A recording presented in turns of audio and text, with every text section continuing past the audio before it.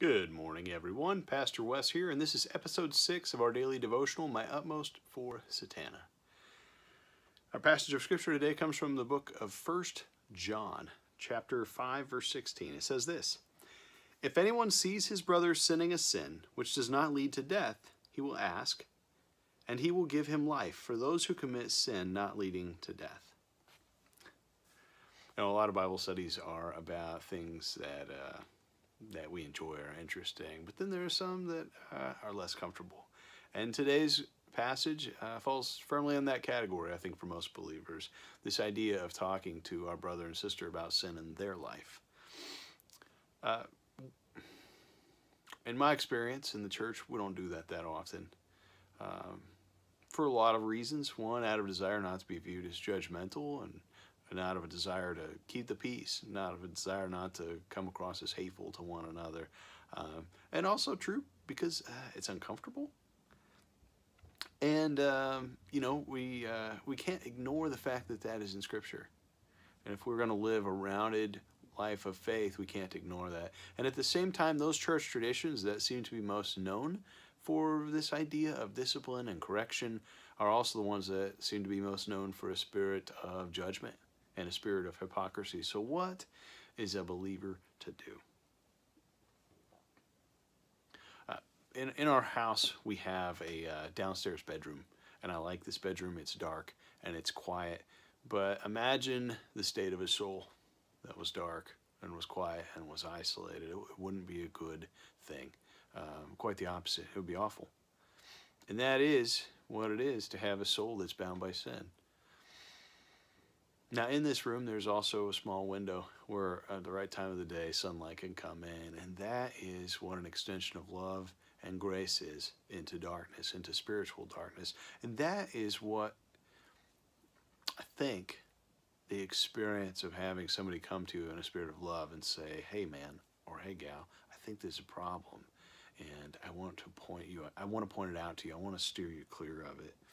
And so I would say, it's constructive to figure out how do we get to that place.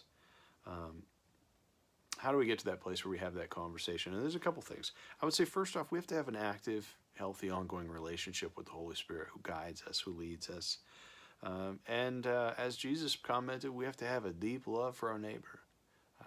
Our actions, especially these ones, really should be led by profound love. And so we must have profound love. Now, I'll admit I have been in this space once or twice, maybe once more than that, where I had to go to somebody and say, I think there's a problem here.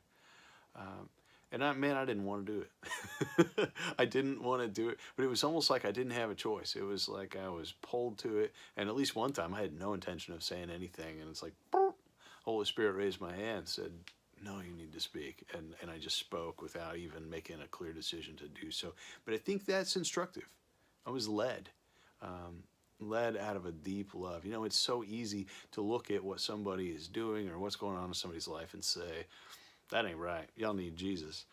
And keep that to yourself, or to say it to the third party, say it to somebody else. Do you see what they're doing? I mean, it's just so natural to avoid that situation. But that is uncomfortably inconsistent with who we're called to be.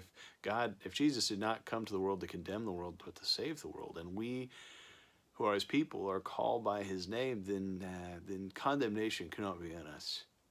And yet we have these scriptures that say that we need to intercede for one another, watch out for one another, be our brother or our sister's keeper.